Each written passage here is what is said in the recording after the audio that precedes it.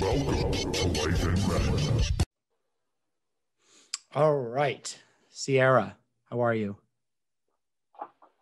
I am great. How are you, Ryan? I'm great, thank you. Despite everything happening right now in the news, but we're not here to talk about that. We're here to talk about your story, and one that I kind of like going into an episode because I don't know really anything about this story. So I'm going to be learning along with everybody else. But basically, from what I've gathered, you self-described that and we were just talking a bit off mic, but grew up as a Jehovah's Witness, but you're also kind of like a cult survivor, is I guess how I've seen you kind of define it on your social media. So, I mean, we can start like right at the beginning, and then I'll just let you tell the story.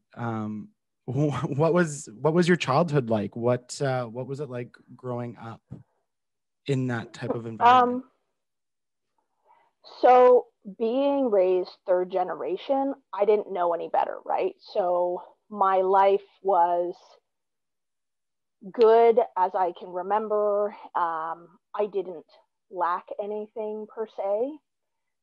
It's only as I started to age was I starting to actually acquire some critical thought and seeing how certain individuals, especially really close friends of mine, how they were treated because they, exuded some more feminine tendencies as males, and they were ostracized and made fun of and bullied. And I knew that any organization that was based on God is love, that really that didn't make sense to me, because God is accepting of all, not based on gender and race and stuff like that. Why don't we describe, because we all kind of know Jehovah's Witnesses as the people who, at least regular people, who show up at your door and try to like hand you pamphlets and are really kind of pushy and try to make their way in to talk about it. I remember as a kid, they'd come up to my house every week and drop off pamphlets, and they started to know my name. And I'm like, yo, I'm 16 and super angsty. I'm not doing any of this stuff. But what is the general, I guess, religious sentiment of being a Jehovah's Witness? They don't believe in the Trinity, like LDS and stuff like that. They believe that Jesus is God's son, and that, for example, something that really sets Jehovah's Witnesses apart is that we don't have crosses, we don't have anything of representation like that, because in the scriptures it says, do not make carved images of me, do not worship. There's a very different approach to Jehovah's Witnesses there, but they believe that there will be a time, so they believe that Satan is on earth. They don't believe that heaven or hell exists, and heaven is only to be ascended upon by a specific group of people, of the anointed, which is 144,000 people. How they came up with that number and how they have deciphered who gets to go to heaven and who doesn't, I don't necessarily understand that at all. But they believe that, and have been preaching that Armageddon is coming. As you saw in my last post, it's very control-based, it's very fear-based, and it's very patriarchal. So, for example, me being a female, my only privileges as a woman in the congregation would be to clean. So I'm not allowed to give talks on the stage. I can address if a man is talking to me, so I could have like a question answer part, kind of how we're doing right now. And you can speak to other women. They called it like a householder part. So you'd have two women on stage, and they'd be talking to each other about how you would approach it, a topic in the ministry. So knocking on doors as such. When you were growing up, were you like in school, like with, I guess, like a normal school system? Were you homeschooled? I remember growing up, we had one person who was in as that, and like they wouldn't like they seem normal in every sense, but like they wouldn't stand for the national anthem. Didn't got to like leave the class when we celebrated holidays and birthdays and stuff like that, like kind of removed them apart. But like other than that, didn't really notice anything else. Were you situated with like the other children and had like a, like you said, kind of like a normal upbringing, or were you removed from that in like a homeschool situation? I was homeschooled. Oh. Yeah. Okay, Yeah. so all your friends were in this, like you really didn't have an understanding kind of what other kids were doing, like, supposed to be doing. The only outside association that I was granted that was not of cult members was the kids that I played with on my street. And like, we were not allowed to go in their houses, but we could play outside with them. So go ahead. Continue. No, please. So homeschooling was really interesting. I'm one of 5 children and I'm the youngest. My 2 oldest siblings did attend school, and my brother was having a hard time and the teacher was kind of emotionally abusive. So my mother pulled them out of school, and kind of it trickled down the whole line. So I was homeschooled. Everybody in my family was homeschooled. And there was a point when my brother, just older than me, wanted to go to school. So he went, and I attended grade 8. So I attended grade 8 at Terry Fox Elementary. And it's super funny because like one of the first things that kids said to me was, "You're homeschooled, but you're not weird. Like you can socially interact with us." Little did they know, they found out that I was very weird later. But I found that was super funny because they thought that I would be, super closed off and not be able to communicate with you. Yet, I mean, we're trained to be able to knock on people's door and question them and try and incite conversation. So we know how to talk and we know how to communicate. So, yeah. So as a child, what were like the things you would have to do in the name of what going to people's doors, like standing out on the street corner, like that type of stuff? It's one thing for adults to do it, but like when I look at, even things like when people are protesting abortion, like the pro-life people, and they have their kids like holding the signs, I'm like, man, like it's one thing for you to do it, but to kind of indoctrinate your kid into this, it's very, I don't know. I don't agree with it personally. So like what types of stuff like were you doing as a child in the name of the cult, of the religion, whatever? Honestly, like going door to door, trying to convert all our friends and talk about stuff like that. So when I was young, things have changed because obviously economies have changed. So the amount that people have to work in order to survive has increased. So they can't spend as much time at the meetings or in field service that they used to. So when I was young, there was 3 meetings. Well, they'd technically call it 5 meetings. So on Sunday, there'd be about 2.5 hours where we would sit. One would be a symposium where he would just speak the whole time. And I would be sitting there looking at my scriptures, writing down notes. And then the second half would be a question and answer part, which I would have had to prepare. So I would spend, at least an hour, hour and a half before that studying for that question and answer part, studying my scriptures, looking up that. And then you'd have a short meeting during the week that was called a Bible study. And it was a smaller group of people, generally held at someone's house. And so that was an hour. And again, it was another question answer part. So I'd spend another hour to hour and a half studying for that. Wednesdays, we normally went in field service along with on Saturday mornings as well. Because we were homeschooled, we didn't have any restriction as to that, right? So my mom generally took us out in field service on Wednesday. So you'd spend time preparing a presentation.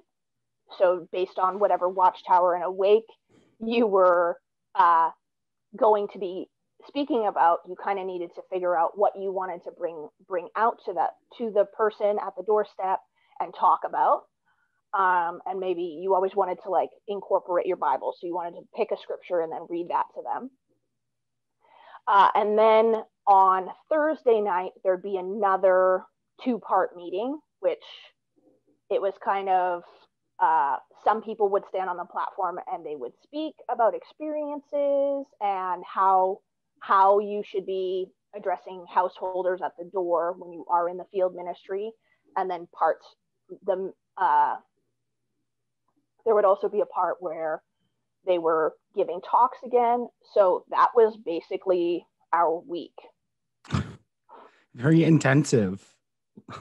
Yes, very intensive. What? And then sorry. I was just going to ask why, like, was the purpose, like, the more you did, the more you were devout and the more studying, the more everything was that supposed to guarantee you your part in that, like, whatever, I think you said the 144,000 people who are going to heaven, or? So they believe that there's Armageddon is going to come on the earth, and that Jehovah will make the earth a paradise, and those devout Jehovah's Witnesses that have good hearts and those that have died will be resurrected to a paradise like earth, and you'll live forever. So those that don't have the heavenly hope have the earthly hope. And so they've been preaching ever since 1917 that Armageddon is coming. And Armageddon was coming in the 60s, it was coming in the 70s, it was coming in the 80s. So it's just a perpetual cycle of fear. And especially when the pandemic hit, like that, they were like, these are the signs of the last days of the last days of the last days. That's how they put it. Because they've been so wrong in predicting the Armageddon coming that they just kind of like continually circle around the subject. Do they have, is there like a specific event like that's supposed to happen? Like, is it supposed to be an asteroid? Is like, Satan's supposed to like take over and burn the world? Like, or is it just like, it's going to happen and then they just kind of use whatever's happening to like fit into the narrative? So the scripture that brings apart that there's going to be famine and food shortages and natural disasters. So they use that to say, oh, well, like this is happening all over here. So it's the sign that it's coming. They believe that Satan is on earth already tormenting us. Which, I mean, if you look at the news, it doesn't seem too far off, but who knows? No. Yeah. So why convert? Why is that seem to be like such a integral part of this cult, that they are constantly out trying to bring people into it? Because to be fair, like, and real, the more people that you convert, the higher you are, basically. Like, the more people respect you and the more that they, think that you're really aligned with the scriptures and the teachings. It's like an MLM. Yeah. yeah, basically it is. And that's, so they just continue to do this. And if you're not in the field service, so they have, it's called a field service report. I don't know if it's changed, but you write down how many people you spoke to. You write down how many people that you're going to return to. You write down how many watchtowers you gave, how much time you spoke to them, how many Bible studies you have, and they keep track of that monthly.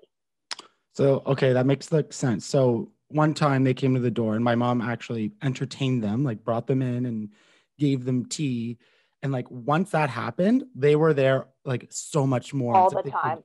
They're like, we're so close to closing the deal. You became a return visit. Oh God. Yeah. So it's like, Mom, why did you do this? She's like, I don't know. I just wanted to hear what they had to say. I'm like, oh God. Yeah. So, okay. So like the way you've described it, I mean, yes, there seems to be some like very kind of like red flags, you know, with the conversion and the kind of brainwashing as the kids are growing up. But like, would you define this cult? Like, is it good? Is it bad? You know, you said people with good hearts are going to stay on earth, as what they believe, and live forever in paradise. So you'd think that they would have good hearts and be good people, just believe this funky thing. So like, inherently, is this like good or is it bad?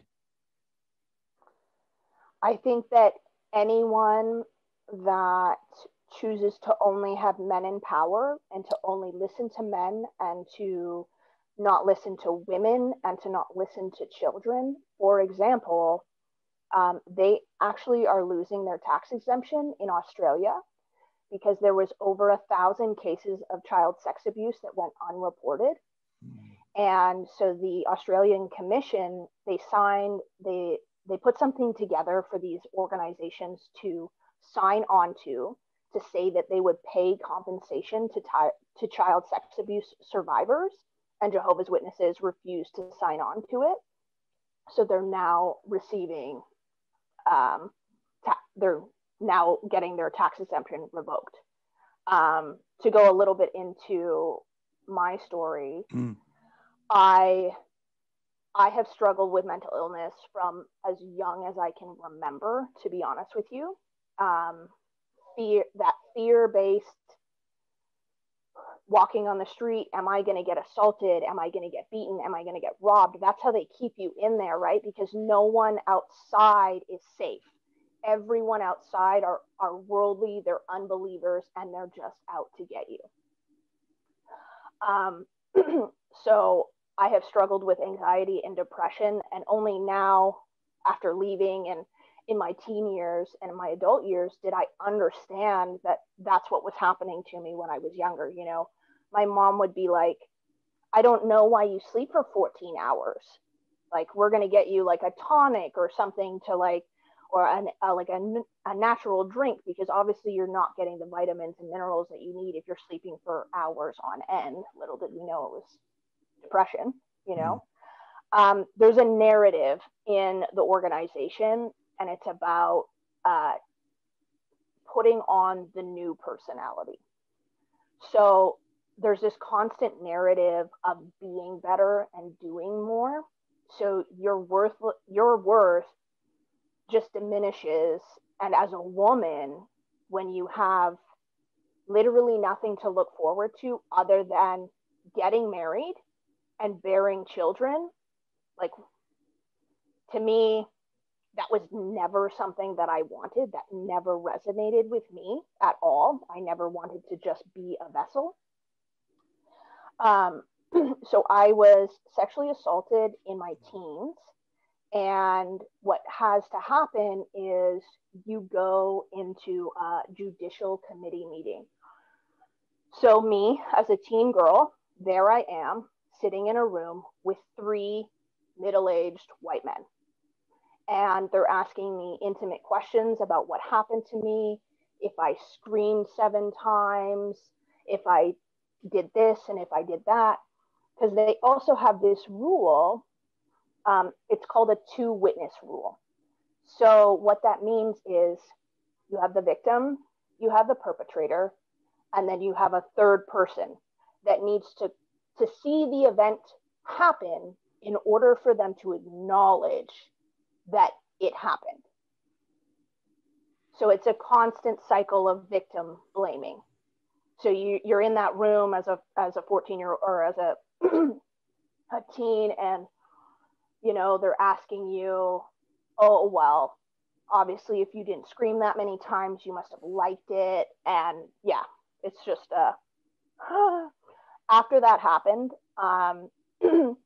they privately reproved me, which means they took away my privileges in the congregation. So I was no longer allowed to comment and do the small privileges that I had as a woman, right? So I wasn't allowed to comment, and that's really when my mental health took a massive hit.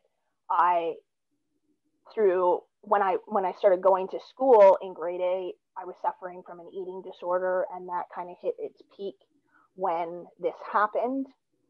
I started therapy, but my dad was like, well, it's really expensive. Do you think that you need it, or should you just like pray more and study more, and Jehovah will help you?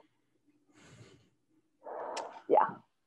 So you can see how the cycle of abuse could easily spiral out of control, like what happened in Australia there, where if you're expecting that third witness to corroborate whatever happened, but like you have, those victim crimes where there's the victim and the, victimizer, like how you ever are supposed to seek justice at all.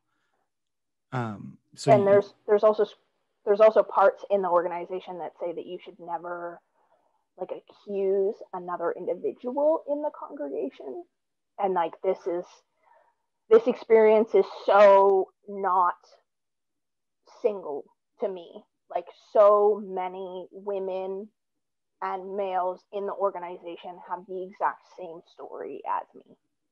Right. And that's really where my issue lies, is that they won't bring it to the police.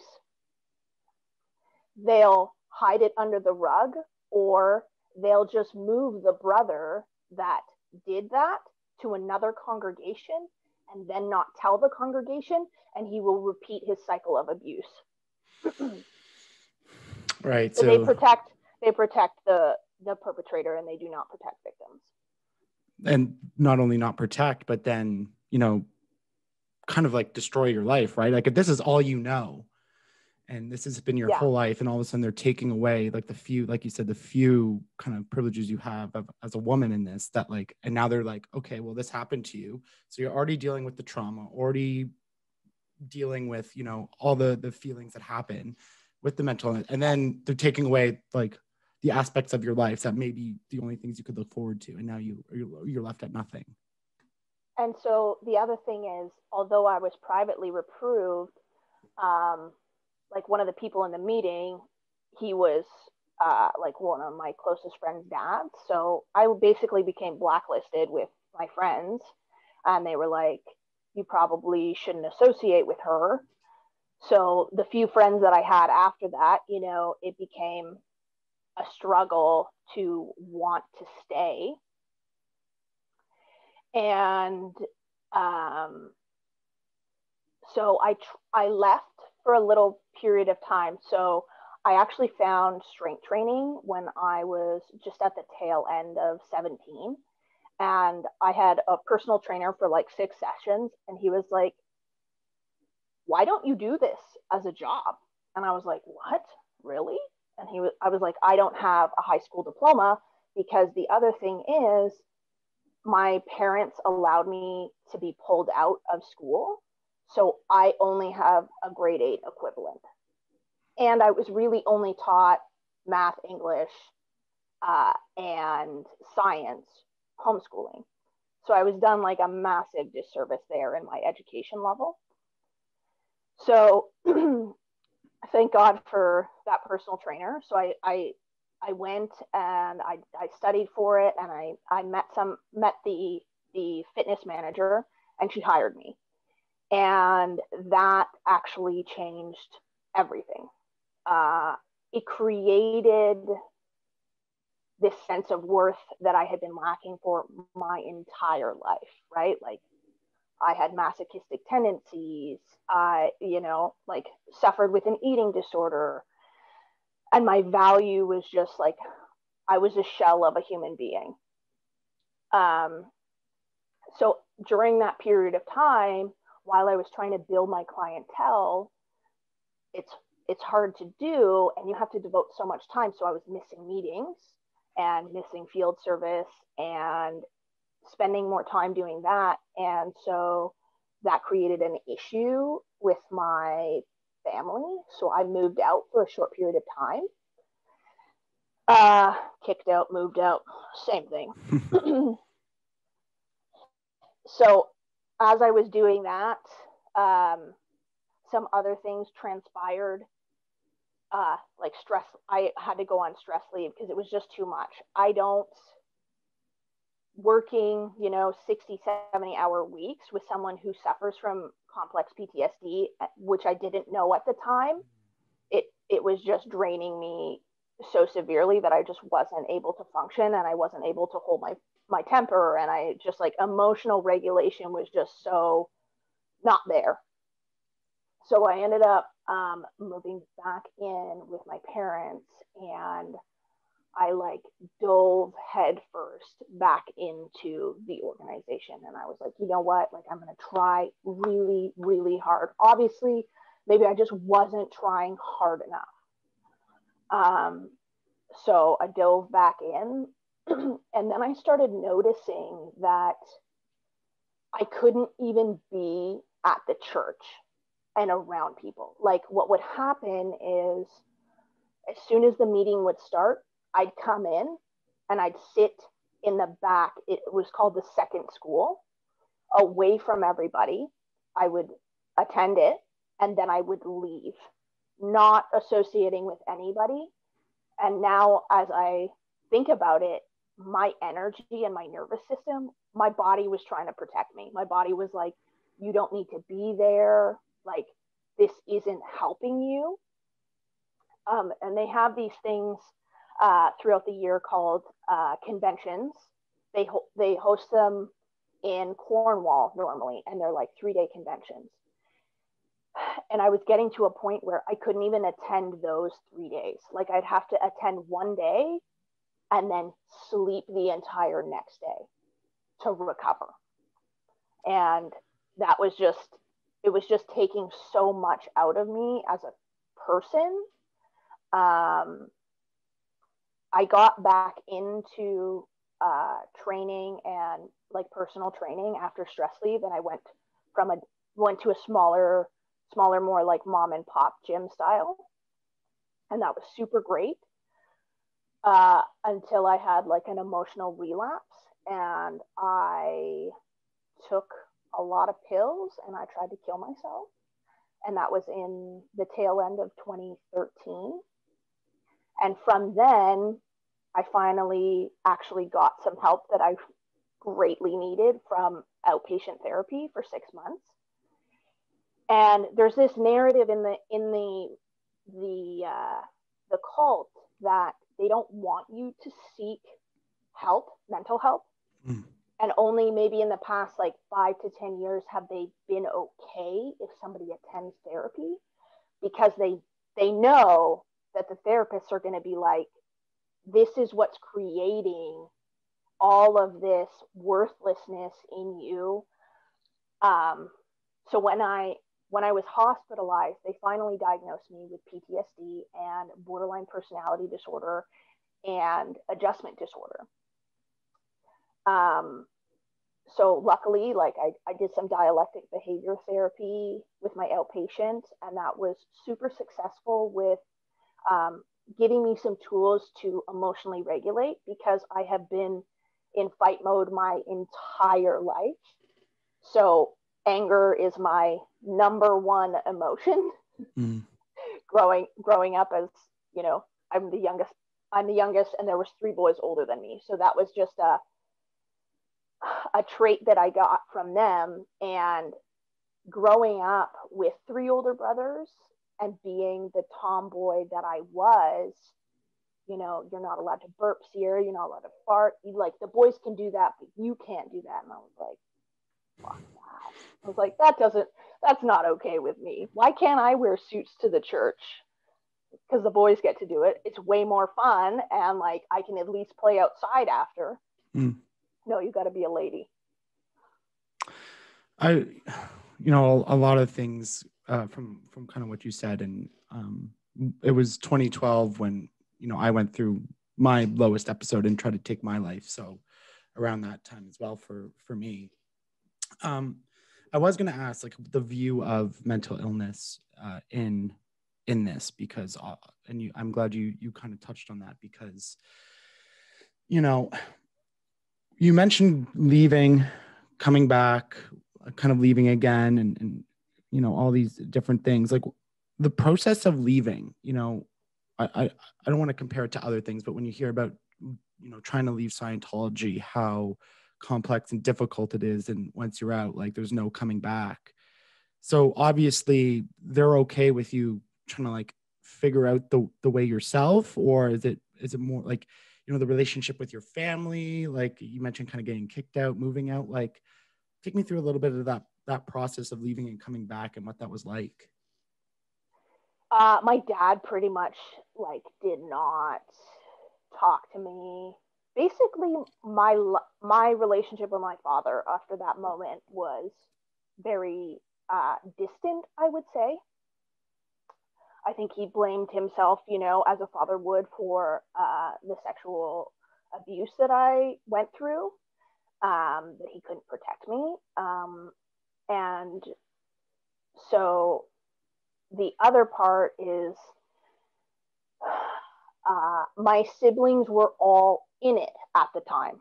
So certain siblings didn't talk to me. My relationship with my mother, though, developed a lot better when I was out, because she just wanted to help me and she just wanted me back, basically, right? So that was nice for however long that lasted for. My sister, I continued kind of a relationship with her for a short period of time, but there's something that needs to be said about being in this organization. You're constantly being compared to other people, as much as they don't say that. So she's one of the most toxic humans that I know. It's constantly talking shit about everybody around her in her congregation. And it's just like, it got to a point where I was giving too much in our relationship, and there was nothing, I wasn't treated with respect and dignity that I deserved to be treated with. And so I kind of just walked away from that relationship on my own. And so that's been 2 years. And my parents and I haven't had any meaningful conversation for 3 years. Yeah. So everybody that I knew, grew up with, lived my life with, and they're all still in Ottawa, because that's where I was born and raised. I'll see some people outside and they ignore you. They don't look at you like if you're even a human being, My middle brother, though, he walked away around the same time that I walked away the second time. And it's been incredible having him in my life. I don't know what it would be like if I didn't have him, and the few friends that are ex-JWs as well, because although my partner is ex-Mormon, which is funny, and also raised, he is one of 6 children, he doesn't not have the same experience, anywhere close to the same experience that I had in that cult. Yeah, So, yeah. Hard to compare all the different things. I mean, I know nothing about any of these organizations, but they say Mormons are usually like the nicest cult that you can have. That's just what I've heard. But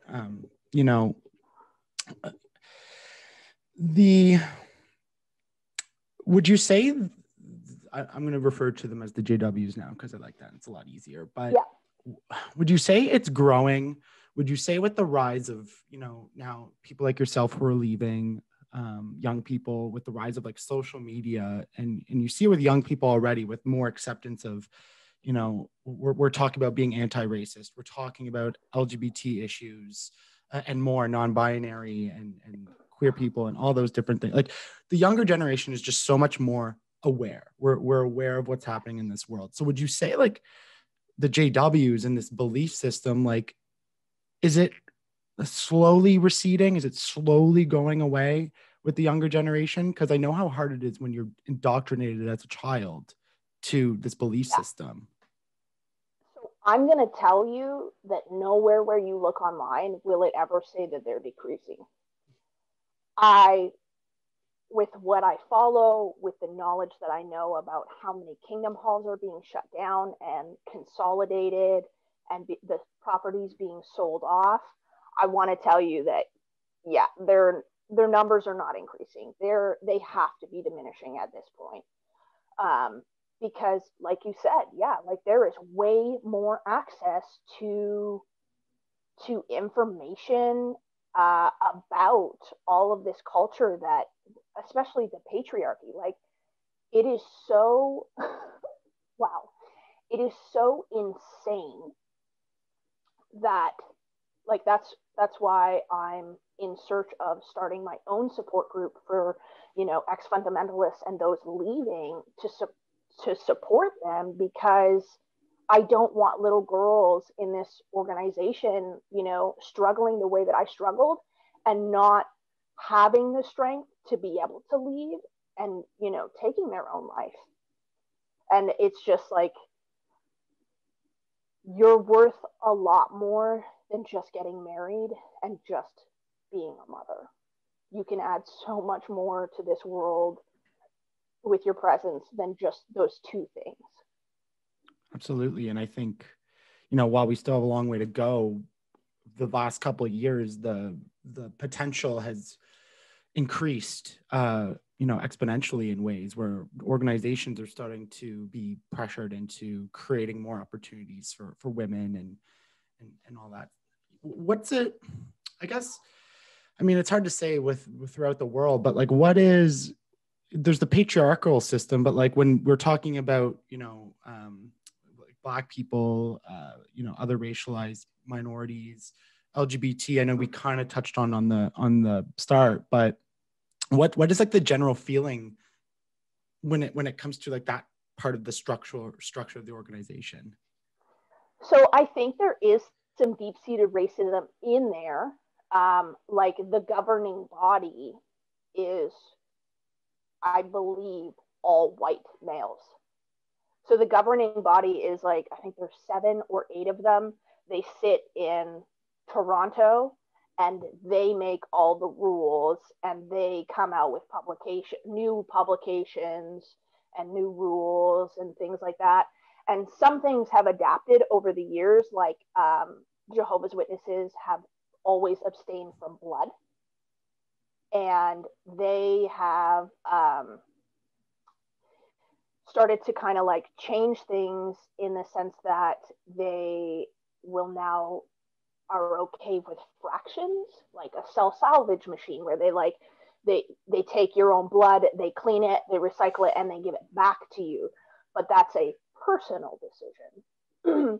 LGBTQ, no, absolutely not. They are horrendous human beings to those people. And I think,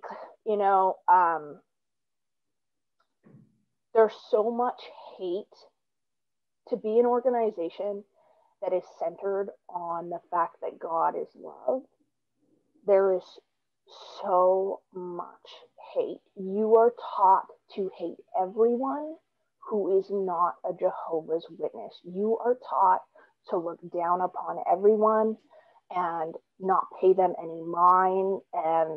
But they'll tell you that that's not true. But living in this society now and seeing human rights issues and seeing, like, I'm a massive supporter of that. And that's only happened in the past 5 years as I've left, as I've seen what the world is really like and not this closed off bubble. It hurts me in my heart to ever think that I was that person that looked down upon people that were not of that faith, and it's so dehumanizing. Yeah. It takes me back to a podcast I was listening to. I think her name is Emma Phelps or Jennifer Phelps. Anyway, she was raised as the Baptist church or whatever, the one that in America that's like super out there. And similar story to you, where she grew up in all this, and then it was this person on social media one day who was like questioning her that made her start questioning it. Now she's out and kind of speaks out against like, and it's a very similar story like that, where you're brought up to hate all these people. And it's the great hypocrisy of almost any religion, where it's centered around love and God's love and acceptance. And yet, you know, there's people who for some reason interpret it as only love of this or that, and everyone else is like, you know, fuck them basically, and not only fuck them, but like actively go at them to convert them or, you know, change them in the way they are. And it to me, that's always been your doorstep, or show up at your doorstep and say, oh, you're gay? Well, do you know that God's going to kill you in Armageddon? And that the reasons for, you know what I mean? And you're just like, no, wow. Like I've seen that happen. And it's so, like I said, dehumanizing. The audacity. it's right. You know, like anyway, but I want to get into like kind of where you're at now, because obviously you live this life. We've heard, you know, bits and pieces of it. I know it's not the whole story, but now you're such a, I mean, we've only been connected for a couple of weeks, and I've only been following you on social media for a little while, but like, you know, you live this life and speak of, you know, this purpose, you know, this acceptance, and very thoughtful posts about, you know, a bunch of different things, mental health and everything. But like, what turned you into coming out of this situation where you were so victimized into becoming sort of like this force of empowerment and strength? I would have to give, I think the root and the foundation of that is strength training. Me being able to find that.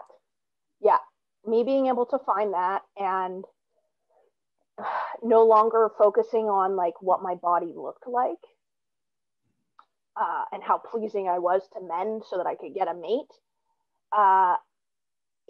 It lit this fire in me that was already there, because this personality has always been inside of me, but just so smothered, that it showed me that, you know, I was strong, I was powerful, and I was capable of doing so many things I was told I wasn't allowed to do. And that has empowered me so much. Like I said about, you know, other little girls in this organization that I think about, and I hurt for them, and I hope that, you know, they're doing their research, because the internet wasn't necessarily around when I was a kid, because you're told you're not allowed to look at any other things that are not like publications from the organization because of apostasy. What is that? Sorry, what is apostasy?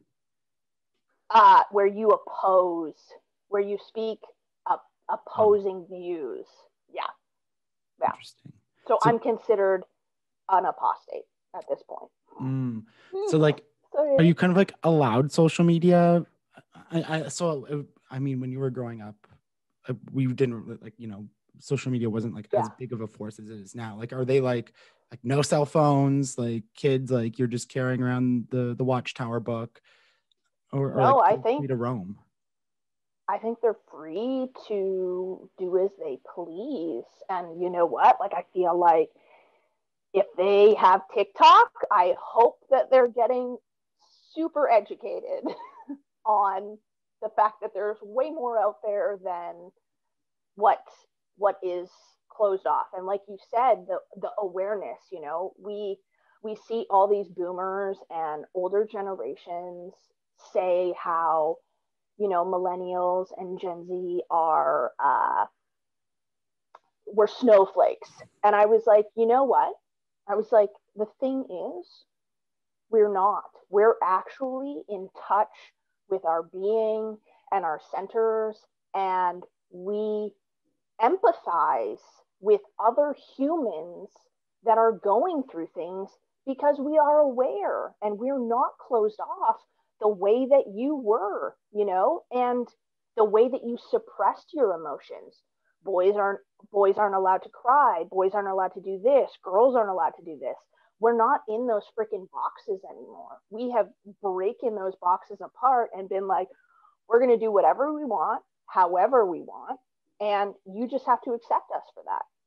And I think that that's the best thing possible for this world, because humanity, as we see it, dwindles so much when those older generations are in power. And then you see, when Gen Z did all that stuff to Trump, how they like changed all his all the Gen Z bought like tickets to his rallies. So when he showed up at his rallies, yeah, exactly. Where they're like, nobody, like, we don't want to spread hate anymore. It to me, when it first started happening, and this is like a big thing of, I guess, toxic masculinity, but like, back in 2016, 2017, when kind of like, I don't know, for whatever reason, I don't know if you agree, but like when Trump got elected, there just seemed to be an acceleration on especially social media, where just the amount of information coming from people who didn't have a voice before, it seemed to just go off. Now, I always attribute that. I love history. I love reading about history. I love watching history documentaries, all that stuff. And after a while, I come to realize that like none of this is new information. People have been talking about this for decades. If you go watch a documentary on the 60s, you're like, wow, everything they're talking about there, like we're still talking about now, whether that's, racism or LGBT issues. Equality for women. Yeah. Yeah. Like this was like all happening then, and we're still having this conversation now. So it's not new. We don't have gatekeepers in the media, but the amount of information I get now, especially 2018, 2019, last year, 2020, from things like TikTok, from now even Instagram Reels, is just like, it's opened the pathways in my brain to being so open and critical of myself and my thoughts, to these new ways of thinking and ideas. And, my mission for this year is like, especially for men, to like break down this resistance that we, for some reason, have and get defensive about when people are just talking about normal things. And like, I go back to when Harry Styles was wearing the dress and all the guys were like fucking having a meltdown. I'm like, it literally affects you 0%. 0%. And sorry, like Harry Styles is probably like, he is a sex icon. Like people, like he is more masculine than you will ever be in your entire life. And you're chirping him for wearing a dress, like fuck off, and it just opened my mind. I'm like, this shit needs to stop. I see grown ass men crying on social media because the World Juniors lost in the gold medal game, like having a fucking breakdown. I'm like, I can't anymore. Like I need to talk to men, and especially young teens and boys. I've already been doing it with mental health. But like even just these toxic elements of our personalities, of being so defensive when anyone doesn't want to drive a pickup truck and wear a fucking lumberjack jacket. It's ridiculous. That reminds me of a book that, so you'll laugh at this. My brother, that's not in the organization anymore, he sent it to me because he was like, Cierra, I actually think that this book would resonate heavily with you. And it's called The Mask of Masculinity, The Masks of Masculinity. And Lewis Halls, he's over there. And it talks about, the athlete mask, the Joker mask, the aggressor mask. That was the mask that I used for majority of my life. I have always been highly aggressive. Little did I know that was just a trauma response, and I've just been in fight mode my entire life. But it's so funny that you speak about this, because my partner is so not that. He is his best squat is over 650 pounds. He snatches over 350 pounds. He clean and jerks over 450 pounds. And majority of the summer, he's in like a sarong.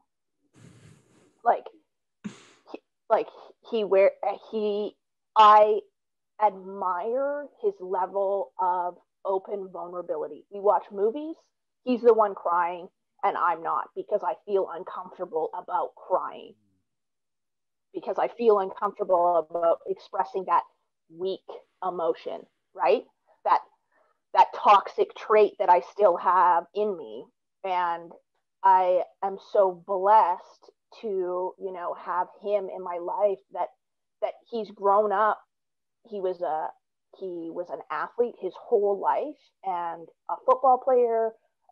He was in track. He was an Olympic weightlifter, and yet he's so soft, so caring, and one of the kindest people I know. And does not fit that narrative of toxic masculinity. It's a blessing. Especially for like, you know, a guy like that, most people would just assume he'd be like a meathead, like quote unquote meathead, you know, just dumb Jim more bro. Of the meathead. I'm more of the meathead. But you know, I go to this summer. I went through a super bad depression when the lockdowns first hit, and then like right on top of that, I went through a breakup. I was just having a rough time with a lot of things. And I found like joy in musicals. And this is something, you know, back in my teen years, my brother, who's gay, he loved musicals, and I would like chirp him relentlessly for liking musicals.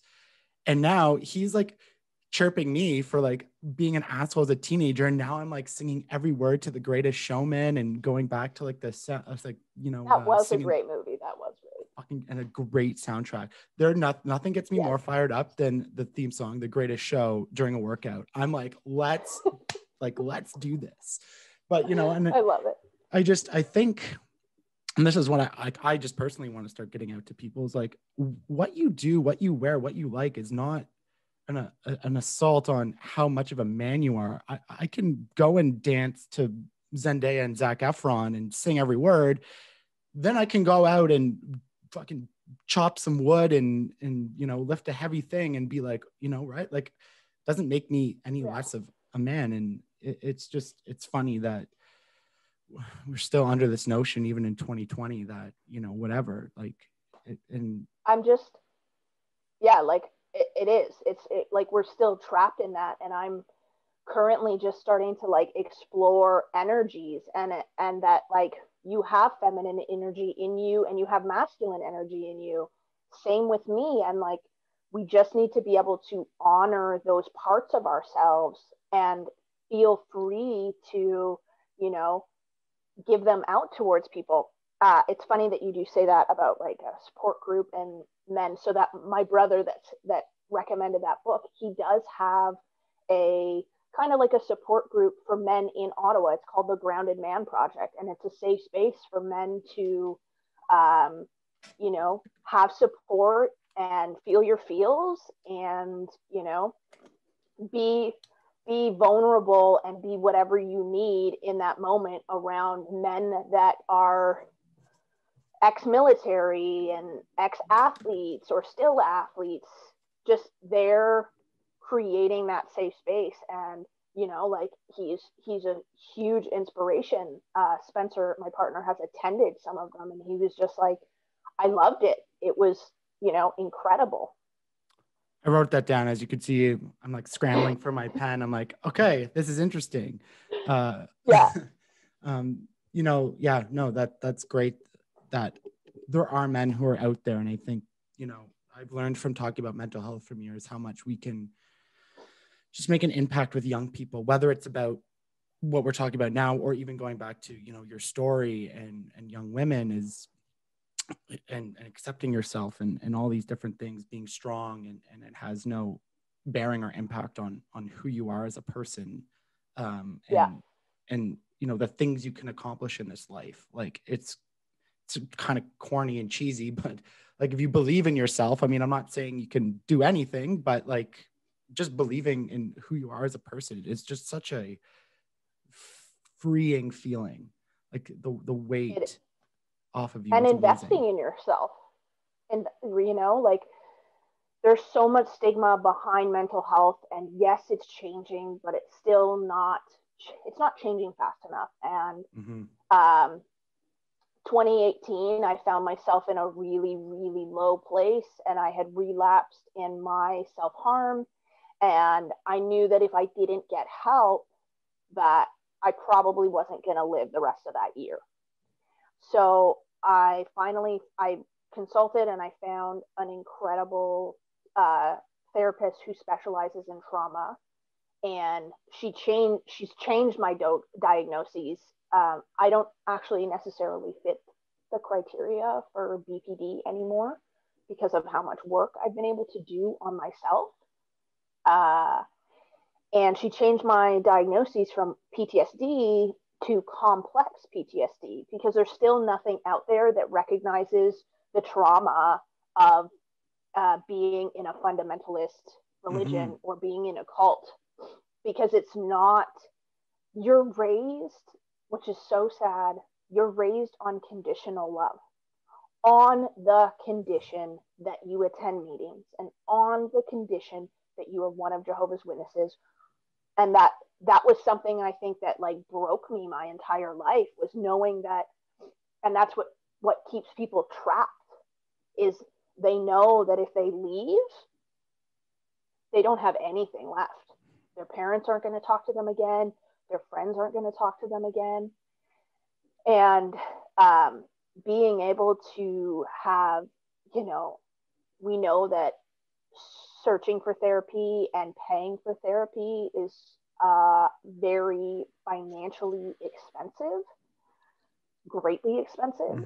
I don't regret spending the thousands of dollars that I have for the past, year and a half, almost 2 years, because I've regained my life back, and I'm at a point where I'm finally starting to not, like, my nervous system is finally starting to let go of that fight mode and to be able to feel joy and feel happiness when those are not things that I've ever experienced because of being so closed off and being so scared all of the time. So, yeah. A great point, that like we don't recognize the traumas of growing up in a fundamentalist. And I think we're even going to see it as we progress. We're talking about the religious, but I think, even far right kind of ideologies, like you were talking a little bit off mic and what's happening in the news. But as we record this, yesterday is when the Capitol was stormed in the States. Wow. But you think about the kids who are being raised under Trumpism or under this far right ideology that's raised on whether it's white supremacy or hate. Like, it's going to be the same thing that's going to happen to them that kind of happened to you in this, and other people who've grown up in the religious part of it. It's still very much the same thing. They're raised on this ideology and this belief, and they're going to get up and they're going to be like, grow up and they're like, oh, this shit isn't right. Like, I was a terrible person and all the things I believed were terrible. And, we're going to have to deal with this as a society of getting people out of that ideology as well. It honestly, yeah. But like you said, and like we've talked about, is that these kids feel empathy. And I think that alone puts them in a way better position, right? They're exposed to more things, and luckily, if they are going to school, they're experiencing other things. But because of how closed off I was and sheltered, I was never able to, experience these things. I still haven't traveled the world like I should have or need to do. And my hope really is my partner's youngest sister. She's actually 10 years younger. So she's Gen Z, and I was checking in with her because they're American. He's an American. Yeah, so he's from California. I somehow wrangled him in and got him to move to Canada. And so I was just checking in with her yesterday or today and just like, hey, how are you doing? And she was like, you know what? I've been talking to a lot of my friends in this generation, and we are all doing okay because we have all seen this happening for years. Like, they have grown up in this traumatic environment of seeing how decisive the world is, right? And she's like, so I'm dealing with my mental health as well. And, you know, which I think a lot of the older generation, they're the ones that are struggling. Like you said at the beginning of the pandemic, which I'm sorry to hear that you were struggling a lot then. I found it to be the point in which I was able to finally start healing my own body, because I wasn't having to give my energy out. I was able to come back to myself and start working on that stuff that I had been frantically running around trying to, you know, put food on the table and make sure that everything was okay. And now I was finally able to come back to myself. And so I'm really hoping that, you know, they see the example that is in the media, and that they understand that's terrorism, and that that doesn't resonate with who they want to be as a person, right?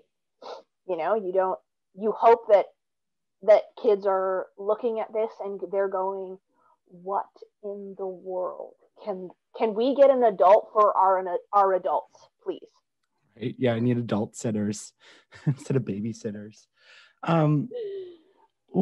So you mentioned kind of the support group. Like, what's next for you? What's your goals? Is there a larger purpose, do you think, to help more people, or is it more just to really heal yourself and figure out, you know, all the things that you want and want to accomplish with the rest of your life? So it's funny that you say that. My last therapy session of 2020 was, I was sitting there with my therapist and I was like, you know what? I've done so much work on me, and I feel like now my work is for the collective. It needs, I want to start a support group. Like, I want to elicit some support for people that are struggling and that maybe aren't in a position or a place where they're grounded enough to know, you know, that they have that power to leave if they need to, or that they have support from people around them that love and cherish them and empathize with how they were raised and the trauma that they've experienced. And with strength training, we're currently working on a website, because my partner and I are running our own business because we lost our jobs in the pandemic, because the gym that I had been running for 6 years shut down. A blessing in disguise. And so we're currently working on that. And he is an incredible youth coach. So I don't know if you've ever seen her. She's like taken over Instagram. She's 7 years old, and she's like an incredible gymnast and weightlifter. So that's my partner's little prodigy, let's call it. So we're now building a youth performance program to hopefully be able to help parents currently that are, you know, at home with their children that can't, you know, that don't know what to do to get them to move, get them to be active, and just, yeah, go from there. That's amazing. I'm excited. Yeah, that sounds so cool. You'll have to share that with me when it's all ready to go, and I help spread the word, because that's good. And, you know, with the lockdowns and, you know, Quebec just put in a curfew, and who knows what Ontario is going to do. Like, the biggest thing, and I'm like you, I found a lot of help, I guess I'll use simply in fitness and working out and challenging myself and setting goals, not physical goals, but like mental kind of goals. And then now after the pandemic and doing it so consistently, because I literally have nothing else to do but that work and podcast, like I'm like seeing the physical results now. I'm like, oh, okay, yeah, let's keep going. Yeah. So that's great. Listen, thank you so much for sharing the story and your energy. I always kind of, I feel bad like talking about traumatic experiences with people. So I really appreciate you kind of going through that and reliving some of it, because I know it's tough, but you know, it is really important to share that kind of stuff with people, and they can recognize it. Yeah, no, honestly, thank you for having me.